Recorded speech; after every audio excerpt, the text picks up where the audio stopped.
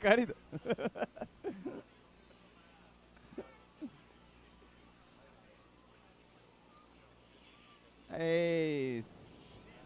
大丈夫じゃあ、全国800万人のストリートファイターファンの皆様こんばんは。3月金曜花金大会、本日のお題は新サムライスピリッツ覇王丸地獄編大会となっております。秋にね世界大会第2回、新サムあるんで毎月1回ぐらいやっていこうという趣旨で、行っていきますが、じゃあ今日は2台進行なんで手前台が微分さんと光線レオで奥がどっちだオスローの守護神対シンゴ、手前が、微分さんと光線レオ奥の台が、オスローの守護神 VS シンゴ。じゃあお願いします。あれオスローさんオスローの守護神かっこいい名前ですね。セイバーやってますね。セイバーやってますね。じゃあとりあえずこっちは揃ったんでいっちゃいますか。はい、じゃあ3月花金新サム大会始めたいと思います。1P 側光線レオ 2P 側ビブンさん、じゃあどうぞ。さあ光線レオ君はレアキャラの今日はレアキャラアースクエイク。さあこのレアキャラに対し、最近強くなってきているこのビブンさんのナコルルがどこまで立ち回っていけるか。なんだかこのシャガチュウが強いんですよね。確かに強いですね。これねこれがねリーチはあるわ、判定でかいわ。そうですね。なんかナコルルが唯一有利。なるほど。ついに身分差の時代が今来ましたね。これ来てしまったという。身分差負けられないですよ。アースクエイクに対してだけ有利。なるほど。ナコルルが唯一有利がつくキャラクター。ここはもう惨殺しないといけないですね。惨殺しない。でここは光線レオ君しっかり対処してほしいと頑張ってほしいところですね。投げせる。まあ初代のサムスピではアースクエイク数々のバグがございましたが、その辺はオミットされてしまいましたね。まあとはいえ、まあなかなか面倒くさそうなキャラなので、さあここはビーブンさんが有利を利用して攻めていく。距離を取る。フェイントからママハもう一回捕まって飛び込む。これで一歩選手ビーブン。アンヌムツベやらカムイムツベやらをガードした後に、はい、最大反撃が投げなんですよ。あ、そうなんですか。ピオらないんで。なるほど。なるほどね。ナコルルに対して最大反撃がちょっとあんまり痛くない安いというような感じになっております。他のキャラが死んでますからね。死んでますよね。ジュベジュベーって切られてピヨって終わっちゃいますからね。さあ立ち中切りしゃがみ中切り、こういった武器を技を振っていきたい。うまい。さあおーっと愛された。弾きが入った。さあ後ろに下がる。怒りゲージが溜まってるのは光線量のアースクエイク。おいよシャガダイズビャッと入った。立ち小キックからキャンセルして高に捕まっていく。なかなかテクニカルな動き。シャガチュウ。さあキュルスペルお見合いからシャガダイガードした。ここは何もなかった。半永久コンボ狙ってますね。なるほど。半永久コンボ面白いですね。それなんでしょうね。半分永久ダッシュ大キックからダッシュ大キックが入るんです。なるほど。ダッシュ台からのダッシュ台熱いですね。まるで今度はレオがやばい。いろいろあったけど、お、なんだ逆転したか。逆転したか。大逆転。これは対空からの0秒ビーブ勝利おめでとう。いろいろありましたね。じゃあ次タケヤンと朝宮葵くん、じゃあお願いします。手前台の方で試合の方お願いします。これはいいカードですね。いきなり上級者同士という感じでしょうか。じゃあ葵くんが1P 側 2P 側がタケヤンとなっております。まあお互い C サム結構やっているという強豪同士ということで、じゃあ試合の方お願いします。タケヤンが今日はタケヤン原案ではない京志郎ということで来ましたね。京志郎何を思ったこのキャラ界なんですかね。気になるところですが、これまたちょっと珍しい対決な気もしますけども。この10兵衛京志郎はどうですかカード的に。これ熱いですよ。熱い。10兵衛が心眼とよく狙えるんで、はい、京志郎に対してうお大切り。じゃあ朝宮君の当て身が見れるかもしれないというような流れになっているか。大切りスカったところに水ゲスト飛び道具しっかりガード。さあ爆弾が降ってくる。中切りキャンセル水ゲスト。さあここでつばぜり合いが発生する。試合がどう流れる。ここは相打ち。さあおっと肉を取ってから取りに行く。新サム勢やっぱ取らしてくれ新サム勢はやはりあれですね、紳士が多いですね。これザンサムだったら死んでます。もうザンサムだったら大変ですよ。拾った瞬間大切りかっ飛んできますからね。足払いとかね。拾うかねとか言われて拾うかねーっつってね。どっち勝った？オスロオスローさん勝利。お見事。強いですね。じゃあ奥の台がナルとガロボーですかね。ナルガロボー、じゃあ奥で試合の方お願いします。さあまずは京志郎、おおキャラ替えが功を奏したか。竹谷一本選手。なるくん勝っちゃっていいからね。なるくん容赦しないでいいですからね。お願いします。おおすげえ。ここはダッシュ転がって投げていく。多分竹谷なんか思うところがあったんでしょうね。京志郎を今日は使いこなしていく感じ。小足で牽制して大切り。ここはタイミングが合ってなかった新眼と。さあ三宮君立ち回りが非常に強い選手なんでね。そうですね、丁寧ですしね。さあ大切りすかした絶妙な距離感の差し合い。さあケンタッキーがよく降ってくるステージです。京志郎ステージ。さあここもつばぜり合い。連打勝負。ここは蹴っ飛ばしましたね。投げ返していく。飛び込みしっかりガード。ダッシュで使って投げ。出直せ。おお来たこれがあるからこういうのがあるとなかなか手出しづらくなっちゃうんですけどね。そうですね、今のかなりうまかった。さあ近寄って朝宮11。これ熱いですね、確かに。そうですね。まああれ決まったら決めた方は気持ちいいでしょうね。そうですよね、もう精神的にもう勝ってますからね。打つかねーっつって当て身が入るわけですからね。でもしゃがみ台切り食らっちゃうんですよね。ああなるほど。しゃが台切りからねなるほど。でしゃがみ台切りは伏せで避けられちゃう。なるほど。そういった使い分けが重要になるこの差し合い。10兵 VS 京志郎。竹谷と朝宮さんはいい勝負ですね。さあ飛び道具しっかりジャンプ避けていく。四隅から夕霧を振って大切り。ここはしっかりガードダッシュ投げに切り返す。さあ画面端背負ってるの朝宮多い。ダッシュ力当て壊し追っ払っていく京志郎。チクチクとダメージが狙ったけど危ない。おお将棋か返していく。壊しよしで技をそこは打たなかった。いやー絶妙な間合い管理。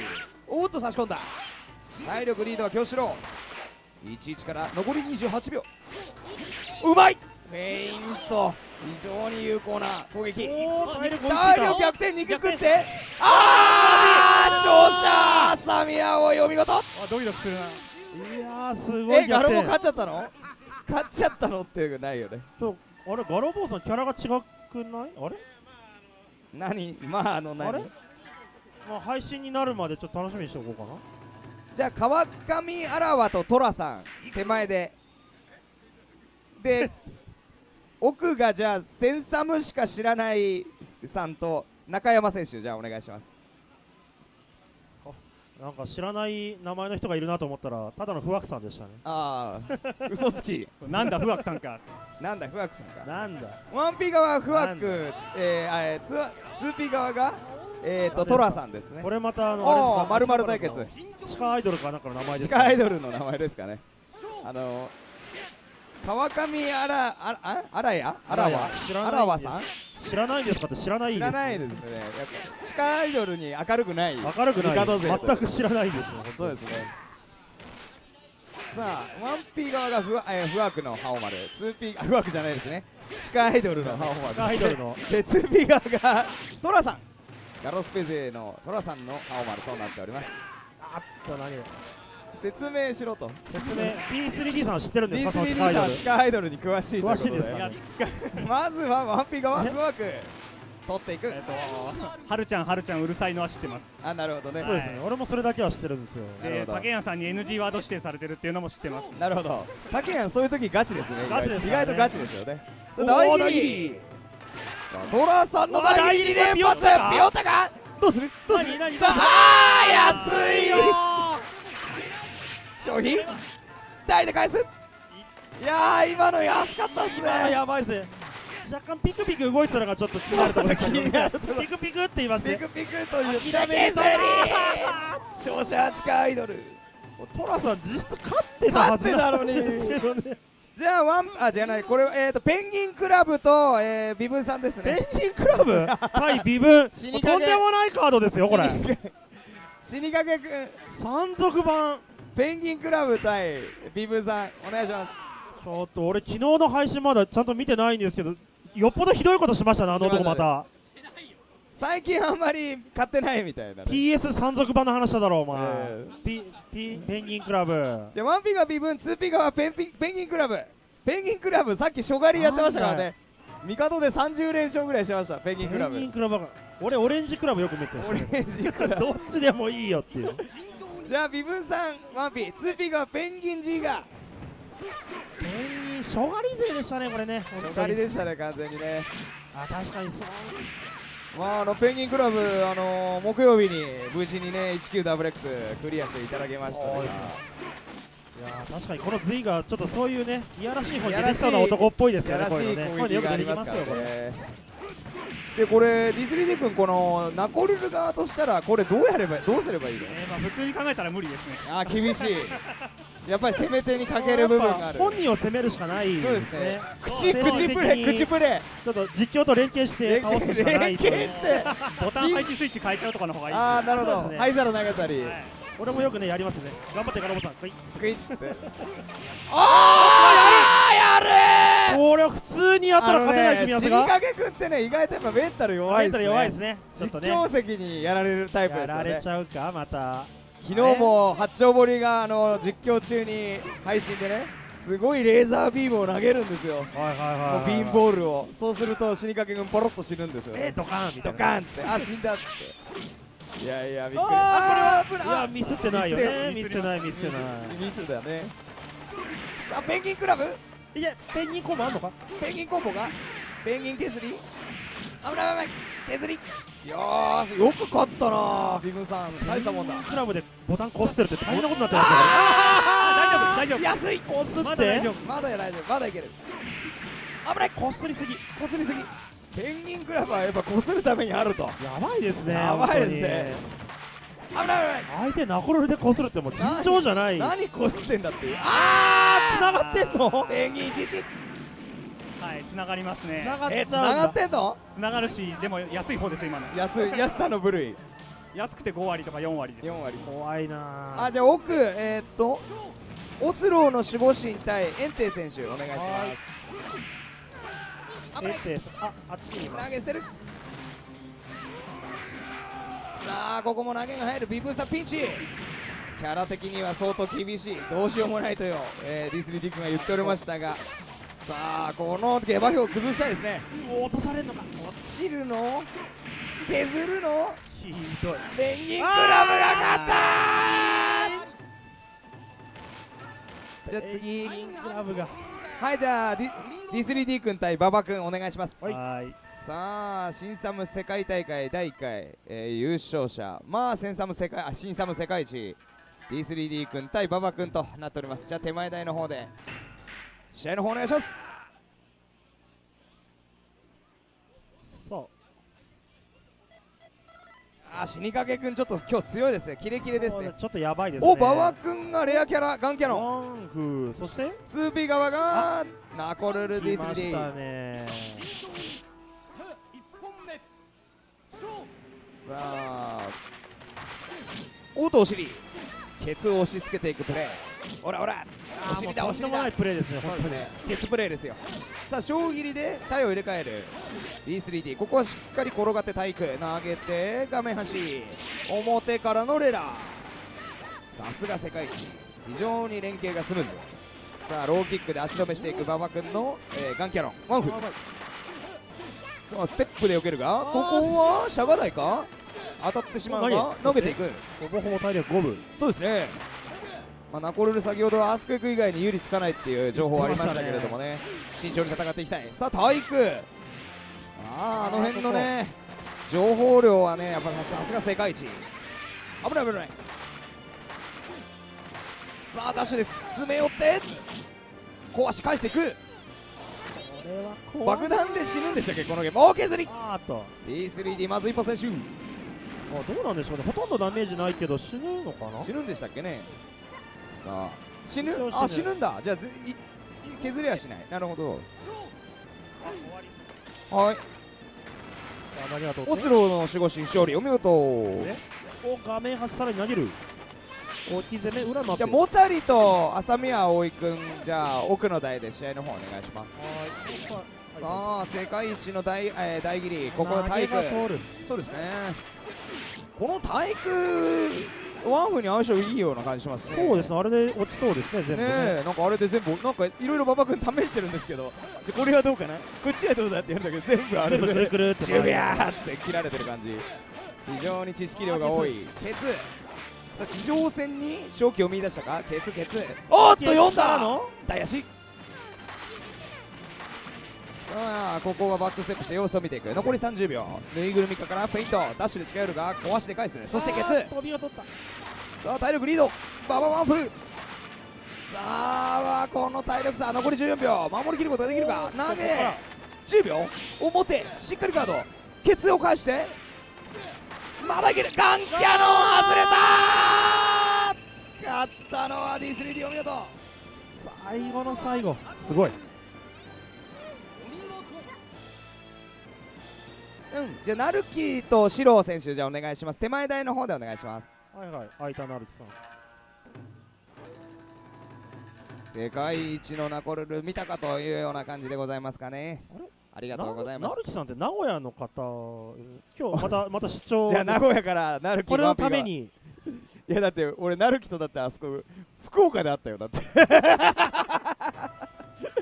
ワンピがナルキ、ツービが白。さあじゃあ今日は全国大会ですね。全国大会ですね。全国大会、名古屋勢のナルキ、ツービが白。ナルキは10名かで、シロー選手が半蔵となっております。シローさんのハンドキレキレですからね。やっぱり差し合いがね、非常にシロー選手、世界大会見てくれた方分かってると思うんですけど、半蔵非常に強い。これはナルキ頑張ってほしいところ。危ない、体育しっかり落としていく。あっとここはもぞとしボカン。さあジャンプ台刻んでいく、肉を取る、愛されていく、バークエンリーで削る、いや追っ払っていくナルキ。朝宮さん勝ち。お互い攻撃力が低いんで、まあ面白い戦いにはなるんですけどね。なるほどね。モズ垂直。ああなるほど。残るんだ。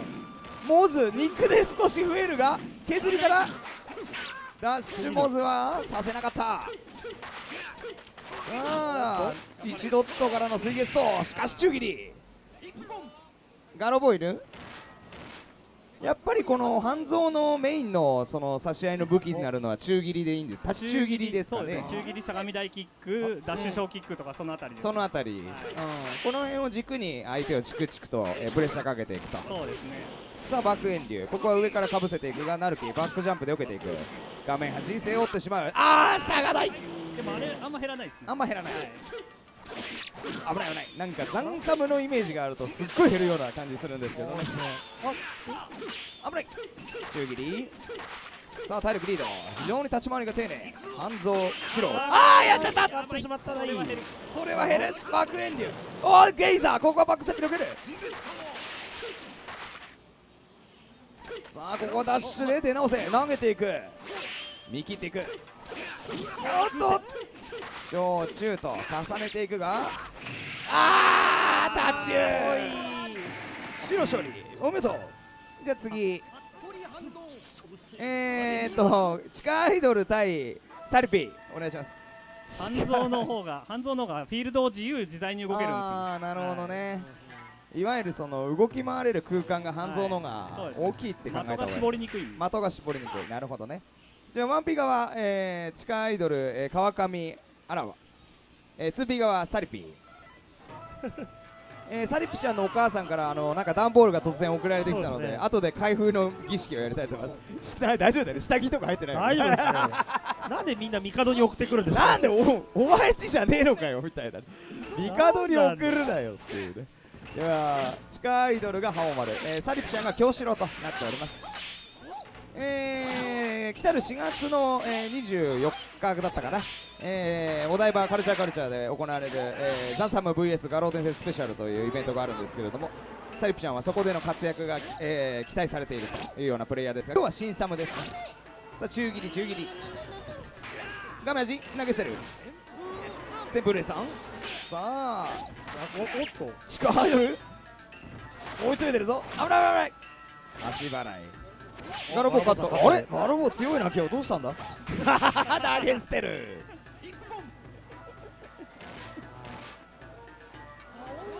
これまたはい。じゃあ中山選手対ペンギンクラブ、じゃあはい奥の台で試合をお願いします。 D3D 君、この覇王丸と京志郎っていうのは客観的に見てどんな感じなの、対戦。これは基本的な性能は京志郎の方が上なんですけど、はい、一撃が覇王丸の方が重くてあー京志郎はピオりやすいんですね。なるほど。一発入ると一気に持ってかれちゃう。なるほどね。なるほど。おっと、性能的には京志郎の方が高いと。しかしちょっとちょっと打たれ弱いところがあると。そうですね。なるほど。お互いこいつだけ気絶しやすいんです。なるほどね。じゃあちょっとリスクがあるキャラクターなんですね、そういう意味ではね。さあここは中切り、絶妙な前で受けるが大切りいってこれ危ない危ない。無敵を利用して大切り振っていくがしっかり投げ、危ない危ないあーっと危ない危ない、壊し壊し大切り、ここは引っかからない。あ中からあれ新さん削っていくが中切り中切り、川上アラマ勝利おめでとう。いやー、ああいうことやるとまた D3D さんのね心象が悪くなって、師匠が審査員の今ちょっと心象悪そうな最後立ち回りでしたけど、立ち回りどうでしょうでしたね。そうですね。ちゃんと暫定スコア決めてほしかったですね。かっこ悪い。あ、オスローの守護神対 D3D 選手、じゃあお願いします。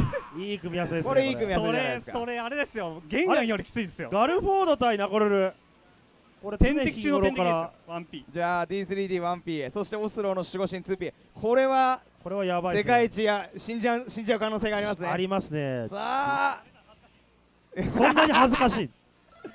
これはトラさ 2P ん側の強豪のオスローの守護神のガルフォーこれはやばいよ。ド、これはキャラ選びをミスった感じですかね。 D3D これは本当に辛いと常々言っているこのガルフォード。ガルフォード戦、もうこの実力者ですからね。そうですね、ただでさえ強い男が、キャラ的に有利なガルフォードを使っていると。さあぬいぐるみ化して、おお紳士ですね、さすが新サム勢。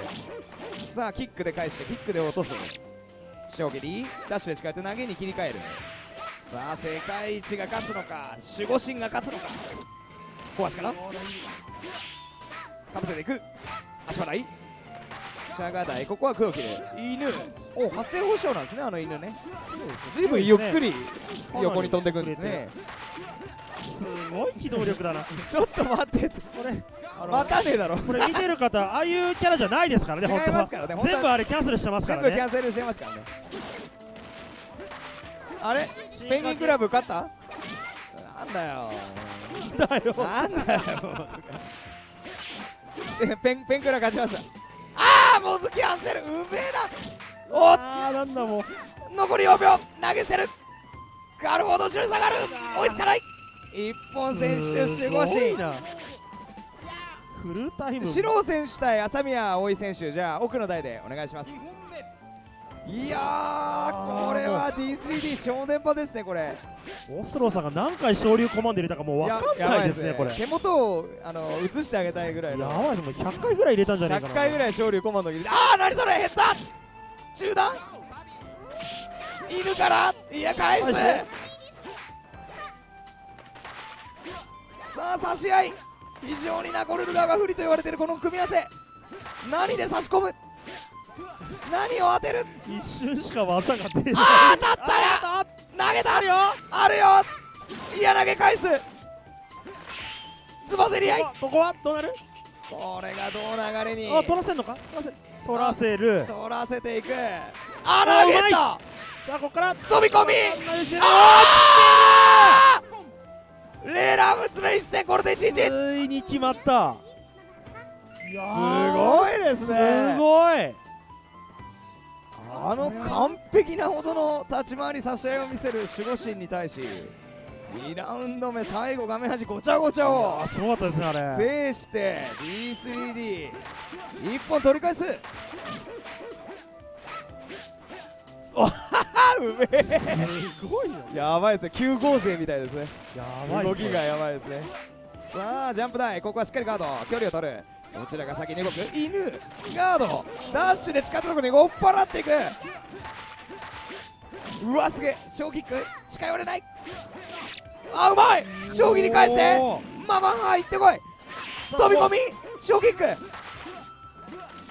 あー投げた。リードが広がる。画面端追い詰めたが、ここで画面中央へ。さあ集合シーン、体力リードしてるのはなんと D3D 返していく。犬15秒、残り14秒13秒、投げ捨てた。残り10秒。あー飛びーアンヌムツメ勝ったのは D3D。 お見事。すげえ。いやじゃあちょっと取り直しますね。じゃあガロボーと、アラワ選手じゃんけんだけしといてください。フワクさん。いやー、金の取れる試合でしたね。いやーすごいですね。世界大会レベルですよ。とんでもない試合でしたね、あれ。いやーすごいですよ。あんな試合なかなか見れたもんじゃないですね。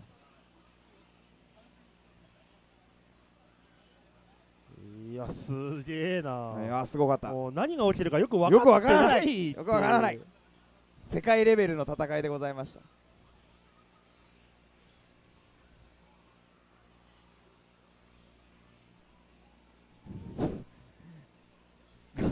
ガロボ今日は生き残ってますよ。朝宮さんね。はい。さあ、ガロボついに来ましたね。ついにガロボついに今日ガロボが何を使ってるかバレる時が。何を使ってるかバレる日が来ましたね。ガロボがね。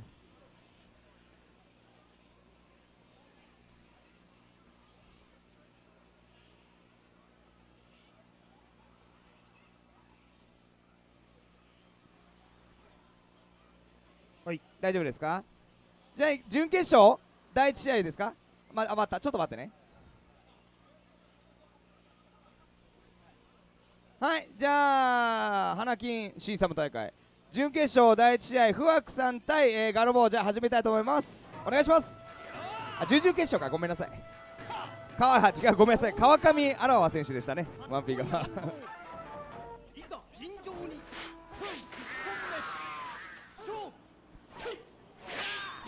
はい。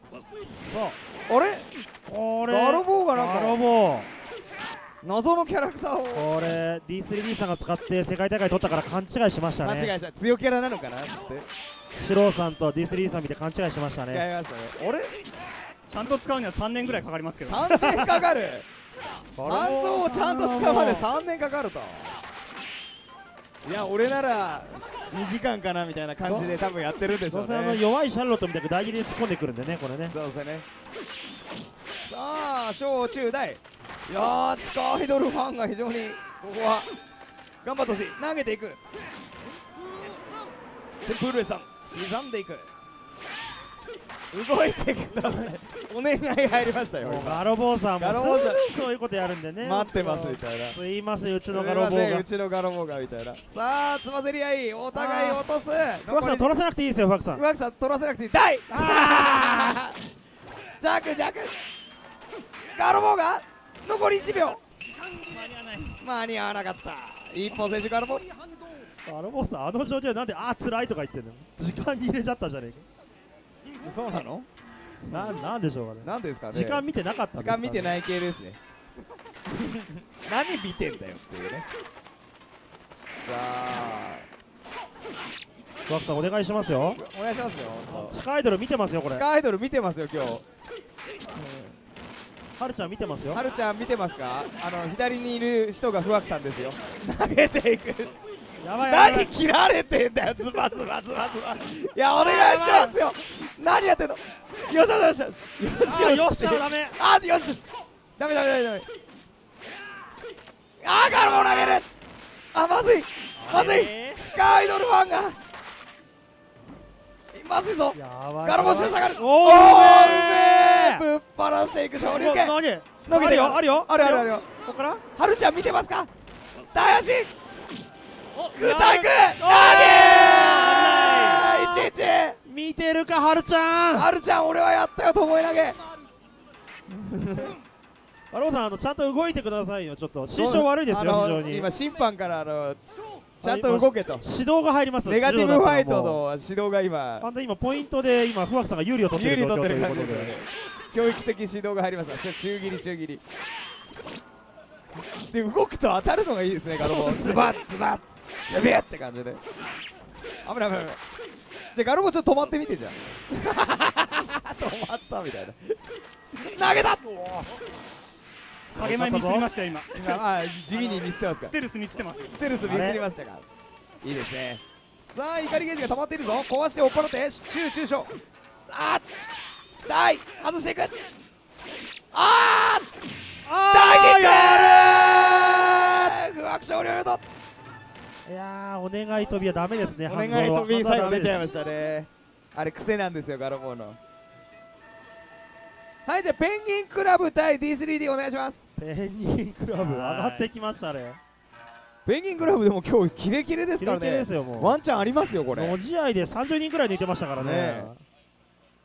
さあじゃあ D3D ワンピガワーツ世界一のナコルル対今日はキレキレ 90WX をクリアしてくれた、ペンギンクラブあれ100円怒ってた。100円落ちてたか。なんだびっくりした。急に100 100円払うのかと思ったじゃあ後で D3 さんこれ対戦相手入れてあげてください。入れてあげてください。いやーでも今日死にかけくんちょっと怖いですね。やばいですね。あるかもしれませんよこれ。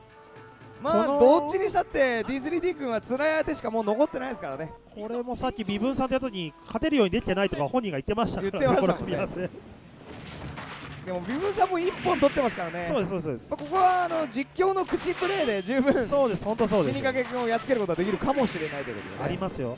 そうですね。まあ対空あれしゃがみ大キックっぽかったですね今の。ないですかね。対空キャラクターによって対空兵器を、いろいろと変えていくのがうまい D3D 君ですね。まあその最近見たビデオは何だと。いや最近あんまり見てないんですよねみたいな。昔何を見まくったんだって話なんですよね。ツッコミどころがある開始なんですよね。昨日は何見たんですかね本当に。ね昨日何見て家で何をやってるのか。本当ですよ。さあここで大削っていく。さあ微妙に体力はリードしてるが。そうですね。ちょっとこれ怪しいですね。固め時間が削り時間がない。15秒ジャンプで4打が対空。さあこれ投げるけど追いつかない。削りペンクラ一歩選手すげえなあの削り本当。やばいっすね。完全にペンギンクラブ読んでる動きでしたよね。読んでましたね完全に。もう見開きズバー見て関東カラーでもう高まっちゃってましたね今ね。高まっている。あるのか世界一超えペンギンクラブの G が初期じゃあ大切りマジ削り。さあ D3D ここの体力差なんとか逆転したいが将棋にで5ピン。これは全てフェイント。誘いに乗ってはいけないなこれで。やっちゃった安い。こっちもやっちゃった。安さの伝道。なんだそれ変な当たり方。なんかすごい技。しっかりガード固めて返すが削り返していく G がもう一回削り将棋にナイスガード。全然わからない。勝ったのは死にかけペンギンクラブ G がおめでとう。ほんとギリギリだな。いやー世界一ついに敗れるということでありがとうございました。はいじゃあ朝宮さん対川上さんお願いします。ペプチ根元から食らってやんの。あれすごいですね。全体ヒットでしたね。はい。数年ぶりに見た全体ヒット見ましたね。悔しい。まあでもあれちょっと今日ちょっと死にかけくんあれ迷いがない感じで強いですね。悔しいな。しょうがないですね。じゃあワンピー側地下アイドルファン対ツビ側朝宮葵さんお願いします。もうすごいですよ。ペンギンクラブ買ってきます。勝手に買いに行け。買ってください。売ってるんですかね。どこで売ってるんですかね。さあはるちゃんが見てるとして先ほど戦闘力がねいやかなり上がってましたね。モリモリっと上がった不惑さんですが、さあまずは1ラウンド目リードしていく朝宮さん端っこで避けていく。さあ飛脚のケンタッキーしっかり取っていく。ダッシュで近寄るもしっかりガード目押しでつないでいく。壊し中切り中レシーザ4だ。しかしここはナイスガード。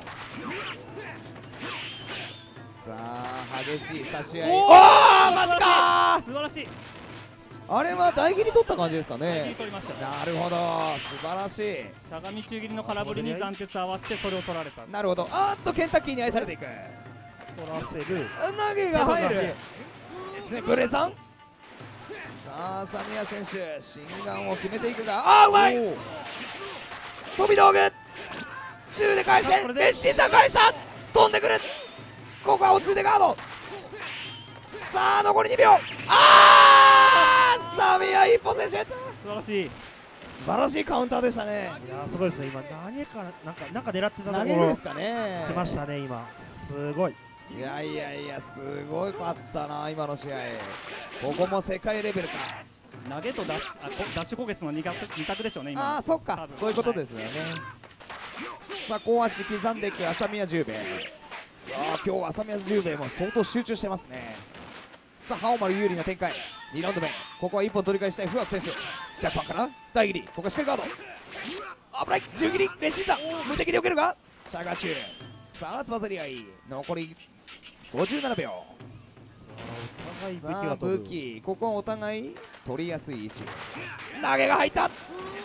そして削り11。さあ不惑選手も負けていない。2ラウンド目非常にいい、優勢な試合でございましたが、さあファイナルラウンド3本目勝負。ダッシュに使える。おうまい、置いてある感じ。10兵衛の切り。さあつばぜり合い勝っていく。しかしここは取りやすい距離取っていく。紳士協定がある新サム勢となっておりますが、大切りここはガード。レシーザンしっかりガードして投げる。飛び道具小足刻んで、ああ志願ミスったが、まあ大丈夫、安い安い。レシーザンしっかり返していく。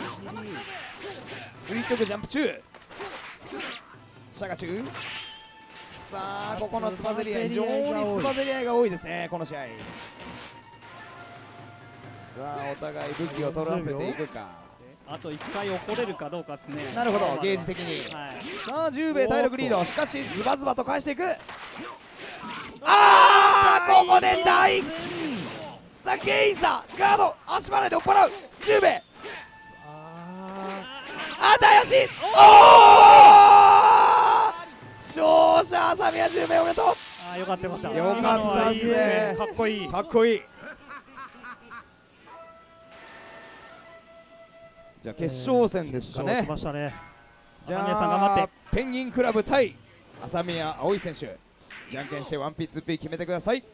3月花金新サブ大会決勝戦始めたいと思います。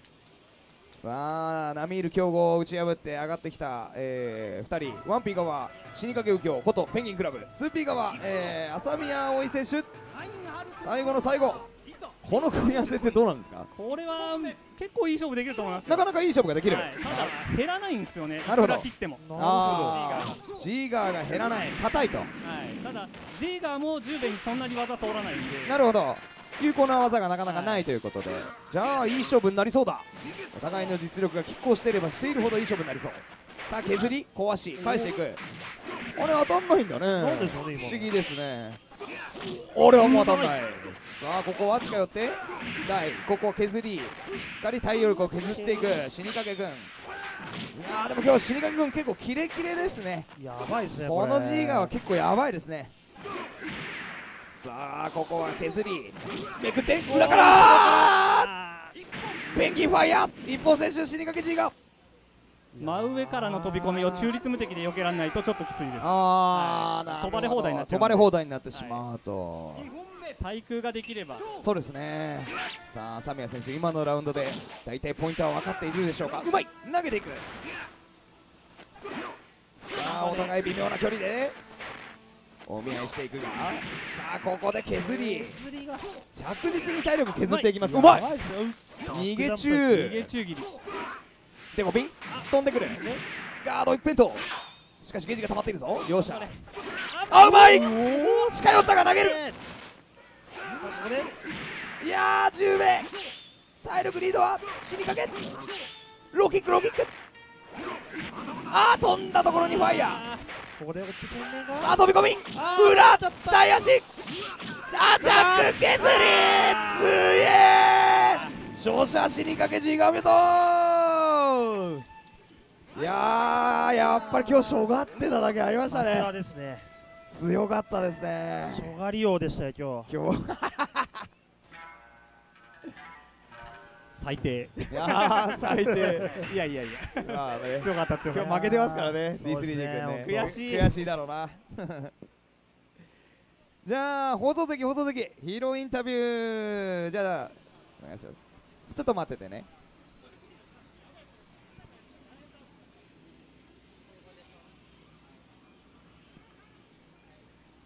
死にかけくん、ごめんね。いやー、2日連続お疲れ様です。ありがとうございます。優勝した死にかけくんです。みんな拍手。どうもありがとうございます。どうだった今日の試合振り返って。なんていうか、やっぱりすごい精度が僕低いんですね。そう。あのキャラってよくキックを小足みたいの振ってからブルカーンってやつやってるんですけど、一部限定一部キャラにはティーガーコップっていう3段キックがつながるんですよ。ちゃんと見てからで。あると僕がその精度が非常に低いので、要は大ダメージ取れる場面で安いコンボに済ませちゃってるっていう部分があるんです。なるほどね。本来はもっと火力の高い行動ができていると。もっと火力が相当やばいキャラなんですね。なるほどね。要はしゃがみキックが当たったらもう体力が5割ぐらい飛ぶっていう、なるほどね、そういうあれが結局できてないので非常に安いやつでやっちゃってるっていう部分があるんです。なるほどね。じゃあまだまだ自分に伸びしろがあるってことじゃないですか。まあただその問題は僕非常にコマンド性能が本当ゴミみたいなもんでそういうこと言わない。なんだろう KOF96 やったら一回も必殺させない出ないみたいな感じで。まあでも今日強かったっすね、の試合から。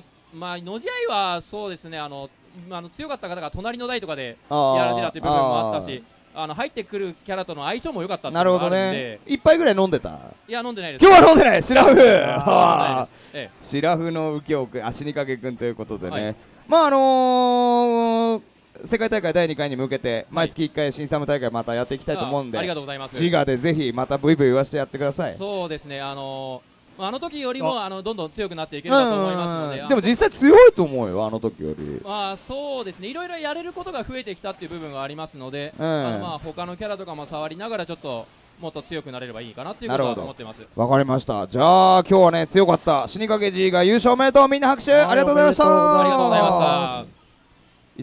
19WX お疲れ様でしたみたいな感じ。もう今 D3 さんが早く入れって言ってます。早く入れよと。いいから来いよ。お前はもうやるしかねえんだよ。ナコルをもう一回殺してみろと。殺してみろみたいな感じでね。新サムライスピリッツ世界大会第2回に向けて秋ぐらいに開催予定してますけれども、毎月1回ぐらい、定期的に大会、入れていきたいと思うんで、みんなで盛り上げて、レベルを上げて高みを目指しましょうと。でなんか初心者講習的なね、イベントもちょっと D3 ティックに後で相談してやりたいななんて思ってますんで、アキラにもガロスペのそういうのをちょっと相談してたんですけど、今年は初心者講習にちょっと力入れていこうかなみたいな感じで、やっていこうかと思ってますんで、これからのミカドの情報を、お楽しみにということでね、本日は多数のご参加誠にありがとうございました。3月花金新サム大会以上終了、ありがとうございました。よかったらのじゃ遊んで帰ってください。だって今新サム何台動いてんだよこの店。これは今4台動いてるよ。遊んで帰ってください。よろしくお願いします。それではね、10時ぐらいから、準備ができ次第春のシューティング祭り第8戦目ぐらいでしたっけね、ゼビウスアレンジ VS 日の本マイン準備ができ次第始めたいと思いますんで、今しばらくお待ちください。